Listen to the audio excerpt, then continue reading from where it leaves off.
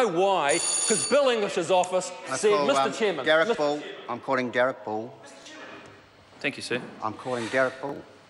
It's a pleasure to rise on behalf of New Zealand First to speak on Vote Social Development, sir, and I would just like to concentrate actually on the LSV program, the Limited Service Volunteer Program, and it's... Sorry? Is it? Oh, why have you cut it then? Why have you cut the funding then?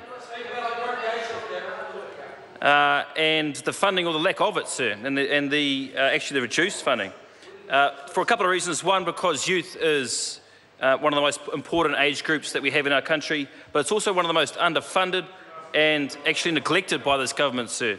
And secondly is because I was actually a platoon commander in LSVs. I know the actual benefits and that it is a great course, the LSV course. I'd just like to start by quoting actually the previous minister of her explanation before the government actually bolstered up the numbers from around 800 to about 2,000 positions for trainees there.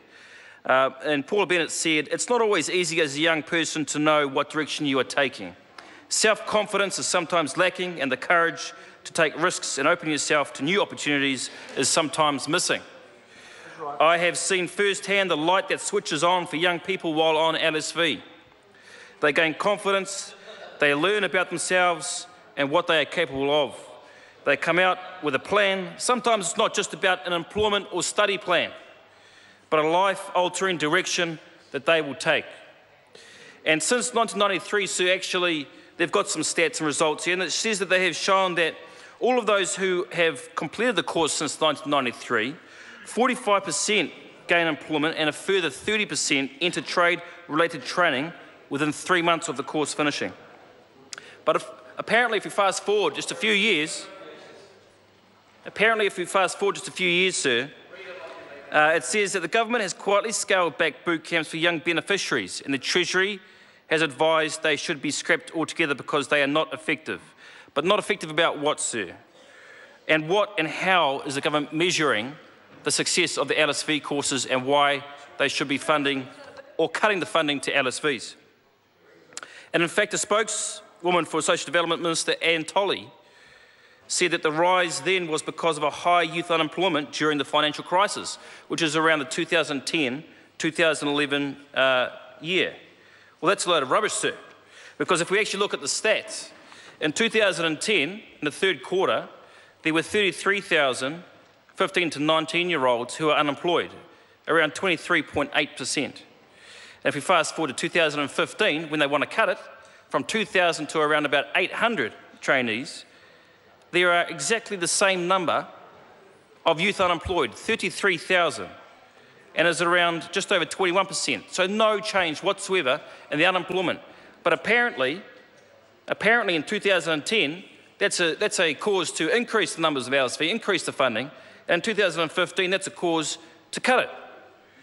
And in fact, and if you want to look at the age group from 20 to 24, which does include positions for LSVs, in 2010 there were just 26,000, and in 2015 there are 30,000.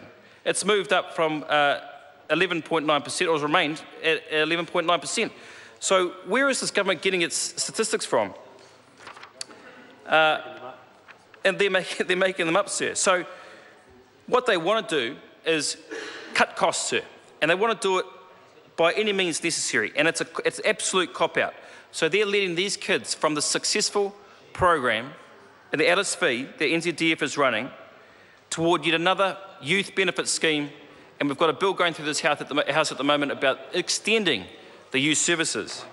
So the youth services are actually fully focused on just one thing, and that's focused on education and focused on level 2. So how can you compare that? No, not me. Sorry, sir. How can members in this House, how can the government compare that to the self-confidence, the courage and the new opportunities that the LSVs gain and these trainees gain in the LSV program? They can't, sir. And I'd just like to finish with this. In the Treasury report, it says that the package does not include funding to continue the limited service volunteer program. There is limited evidence of its effectiveness in achieving its outcomes.